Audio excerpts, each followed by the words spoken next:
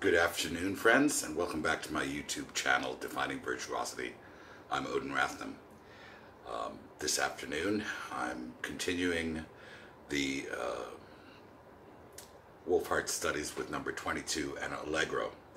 The 22nd etude of Wohlfahrt is similar in some respects to number 20 in that the composer has four-note slurs with hairpins, this time ending in accents, and this time marked allegro. So some of the same benefits come into play. To review from number 20, the point of the study, among other things, is to encourage the slowing of the bow speed at the beginning of a new stroke by creating an increase in the bow speed during the life of a note.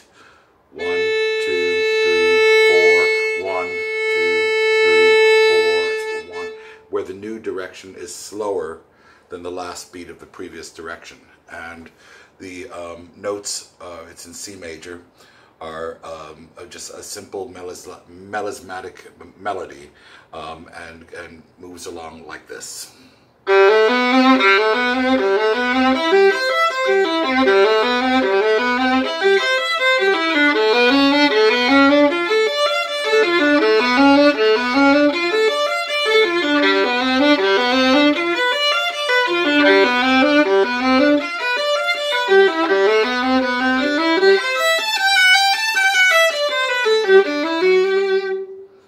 And on it goes.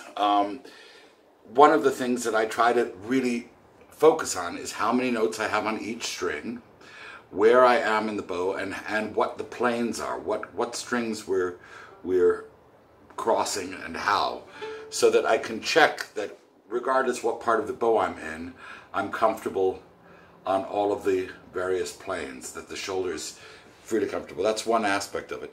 And then other than that, if you break this down into the most fundamental strokes and play it on one string, the notion is that we're traveling back and forth with an even tone from the frog to the tip. But one of the ways that we learn to do that is to actually crescendo on down bows towards the tip.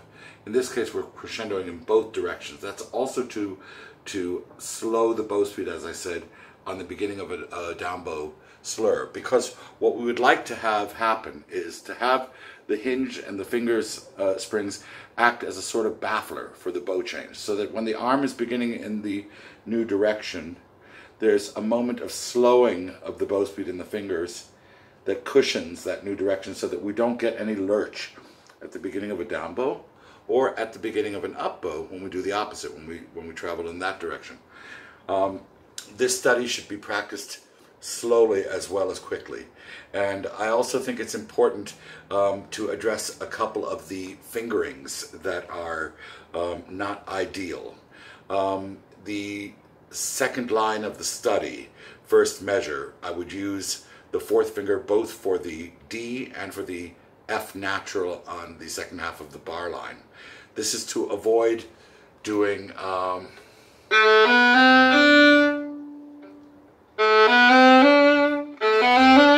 have that four-note slurpee on one string. So most of the adjustments that I've made to the fingerings, whether it be a fourth finger on the G string or an extended four for an F natural on the A string, are done to limit the number of string crossings that we have. Based on that principle, if we look at the fourth line, beginning the fourth line, we have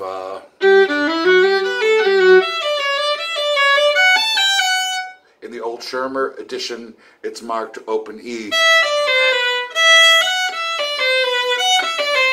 but I've replaced that with the fourth finger, again, because I would rather not change the color across the slurs, if possible.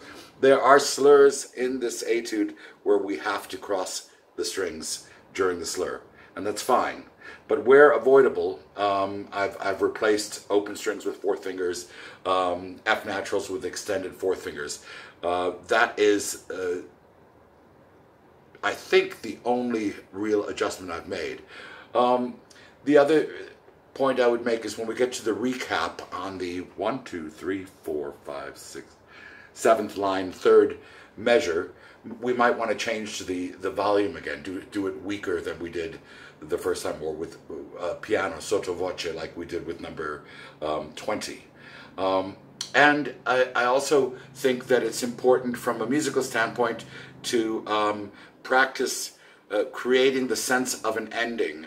In the last line, if we go from the second to last line, last two measures,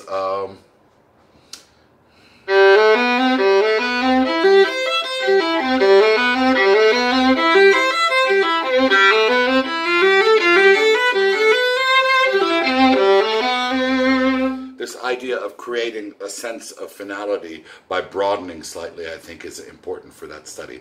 I hope this was helpful, and please list any questions or comments that you have below. I'll try to answer them as best I can. Thank you for watching. Subscribe to my channel, share, and like if you did, and I'll see you on the next video. Bye.